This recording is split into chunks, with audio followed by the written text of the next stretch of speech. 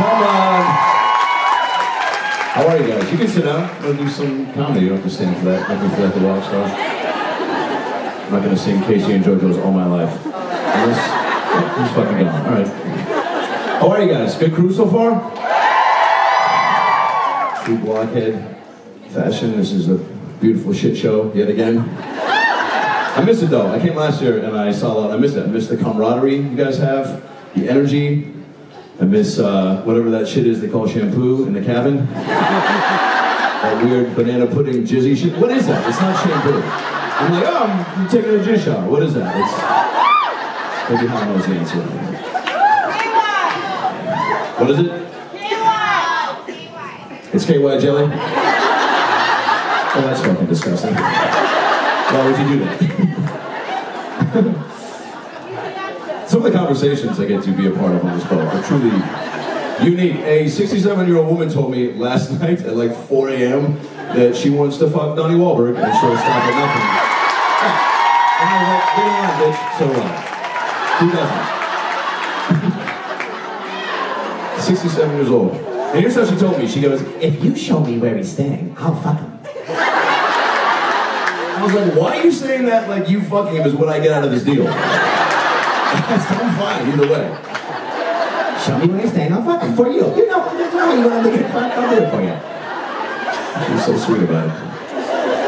I went to the safety, the safety meeting for the first time. I slept through it last year, and I was like, I should go to it this year. It's mandatory. And they were knocking on my door a lot, and they came in, and I was like, okay, I guess I'll just go to this shit. And it was too confusing. It's like, but so much information. You can't inundate us with that many facts. They were like, if you're on muster H, go to station 3, 7, or 9, and get on lifeboat 12 on level 6. I'm like, what the fuck are you talking about?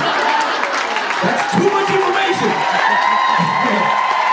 I can't follow that. Just say, if the boat goes down, fucking good luck. You know, that'll make me feel just as safe. Because then at least I know it's on me.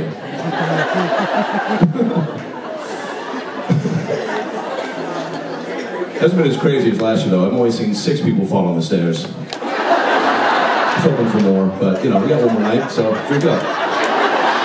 Make it a memorable night, life your life, for sure. Yeah, that happened last year. I have seen a girl sitting on the hallway floor, drunk, eating a sandwich, singing, "This is how they do it."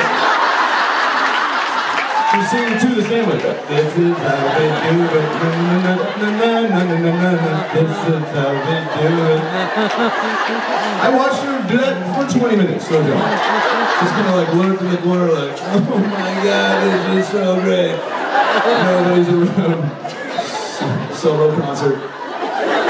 This is she's dancing a little too. This is how we do it.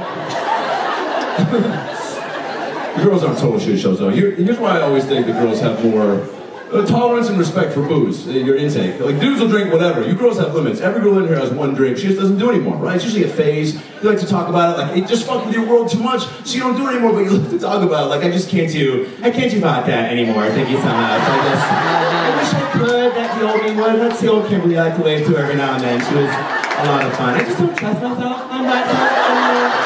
That's what it is. I don't like who I am on vodka. I don't like to present that version of myself in public. But 10 years ago, I was a lot of fun. I'd lick it off the floor if I could get to it. I loved it so much. Marissa remembers, remember Cabo and all the, but don't say anything, bitch. But she remembers what I did in Cabo. I took it up a notch. Just because every drink has a specific behavior for me, that's why it's tough to gauge in public. That's why it's tough to gauge. Like tequila makes me horny. It does.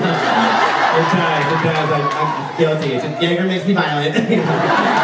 Oh my god, you put them together and look out! Oh my god, last year I fucked the guy and stole his boat, so I'll have a water. Thank you so much.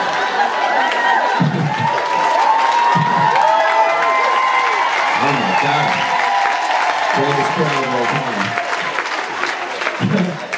Dudes get more clever though. We have like amazing drunk logic. You know what that is? When you get so much booze inside your system, your brain conjures up ideas that you wouldn't think of sober. That's one of the benefits of seeing people with drinking problems. I used to have a roommate, drank so much on New Year's last year, he got so fucked up at the end of the night, he tried to open the front door to his apartment by pressing his iPhone on the door.